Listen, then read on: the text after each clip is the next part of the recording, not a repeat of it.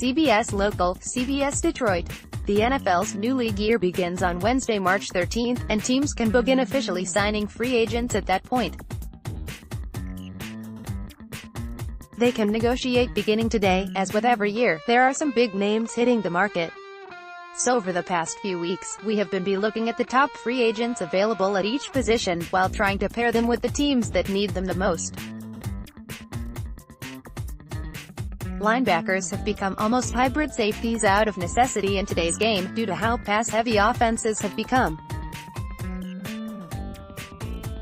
Gone are the heavier, battering ram inside linebackers, built to stonewall running backs in the hole. In their place are slightly smaller but much faster guys, who can cover backs out of the backfield and carry tight ends down the seam. The free agent class this year is an interesting one in that respect, as there are some big names on the market.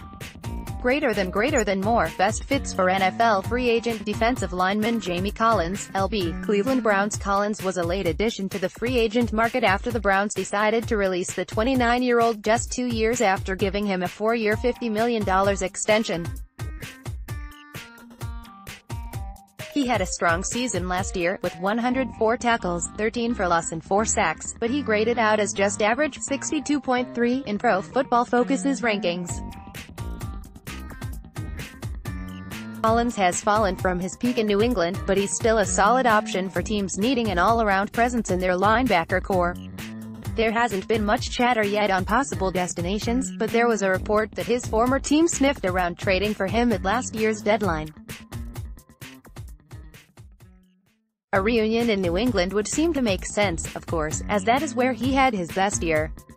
But it also wouldn't surprise to see the Chiefs, who struggled in run defense, try to pick up Collins as an answer. Greater than more, best fits for NFL free agent offensive lineman C.J. Mosley, LB. Baltimore Ravens. Mosley, a former first-round pick, hits the market after the Ravens elected not to use the franchise tag. The word is that the team would like to re-sign him, just below the franchise tag price. It's easy to understand why. Mosley grades out as an elite run defender, while showing solid coverage skills. Ravens fans were excited when the team announced a press conference for this morning that would announce the re-signing of a new player, but that guy was not Mosley. Instead it was tight end Nick Boyle.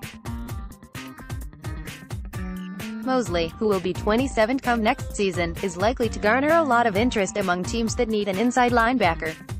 Browns and Bengals both have needs at that spot and would love to steal someone away from a division opponent.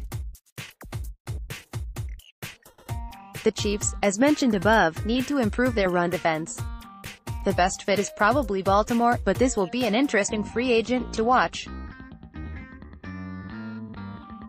Greater than more, best fits for NFL free agent tight ends Anthony Barr, LB. Minnesota Vikings. Barr is another guy who is likely to draw a lot of interest come Monday's negotiating period. PFF has him listed as their third best linebacker available, behind Mosley and Eagles linebacker Jordan Hicks. Barr was the most efficient pass-rushing linebacker in PFF's grades last season, garnering 23 quarterback pressures on just 94 pass-rush snaps. He was also solid in pass coverage, outside of the game against the Rams in which he got beat for 3 touchdowns. The team rumored to be in the lead for Barr is the division rival Detroit Lions. Barr would be an upgrade at the linebacker spot for head coach Matt Patricia, and could pair well with Jared Davis, Christian Jones and Evan Kennard. Jordan Hicks, LB. Philadelphia Eagles. Hicks has struggled with injuries during his career in Philly. But when he has been on the field, he's been one of the better linebackers in the league.